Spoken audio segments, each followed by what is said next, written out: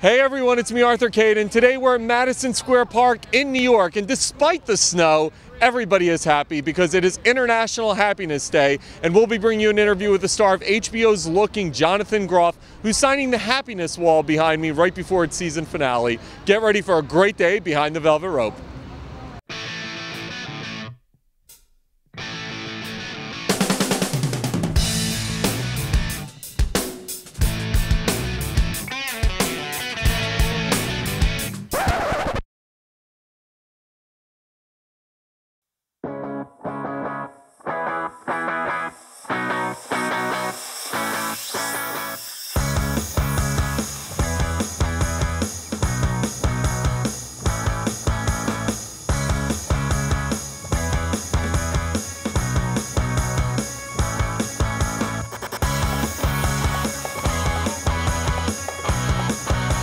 Hey everyone, it's me, Arthur Kade, and I've got one of the most talented guys on television doing Valerie Cherish impressions for me. I was. It is an HBO brother-sister relationship. Exactly, so. exactly. The star of Looking, Jonathan Groff. We were just talking about season finale this Sunday. I love the show. I was telling you I had Frankie Alvarez in studio. Your show is pioneering. It's great. Thank you. And season 2's over. We're all disappointed. What can people expect? Well, I'm really excited for the episode that's airing on Sunday. It's 10 o'clock on HBO, and it's our series. It's our season finale, and a lot goes down, and I'm really excited for the world to see it. This show has become such a trademark, especially for LGBT rights. When you see the reaction that you've gotten from this show and what it's meant to people, it's got to be such an exciting thing as an artist. It really is. It really is. When we set out to make the show, we wanted to do a show about gay characters where they weren't you know, like the comedic relief or the tragic figure or sexually sensationalized, but to show them as human beings.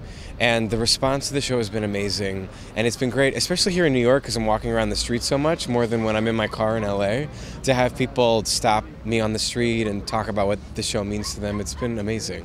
One of the things Frankie was talking to me about, you play Patrick obviously, but your cast is like a family. He talked about it, how the chemistry not only is great on screen, but it's also off screen. Talk to me about having that family-like environment on the show. We love each other. I mean, from the actors to the writers to the producers to our crew. It's a mostly San Francisco crew because we shoot the whole thing on location there.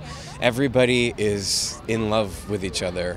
Everybody's in love. We're dying to go back for a third season. We're waiting to hear. So hopefully that happens because it's like such a joyful experience.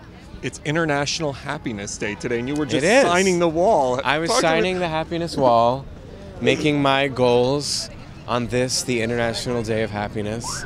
It feels good.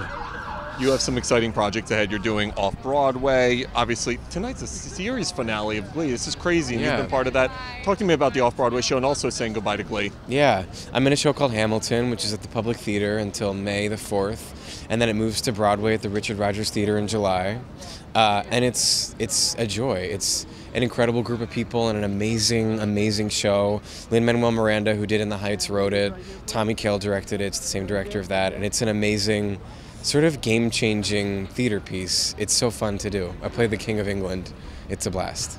Saying goodbye to Glee. Goodbye to Glee, yeah. It's crazy. I can't believe they've been working on it for 7 years. It's 6 seasons, but 7 years.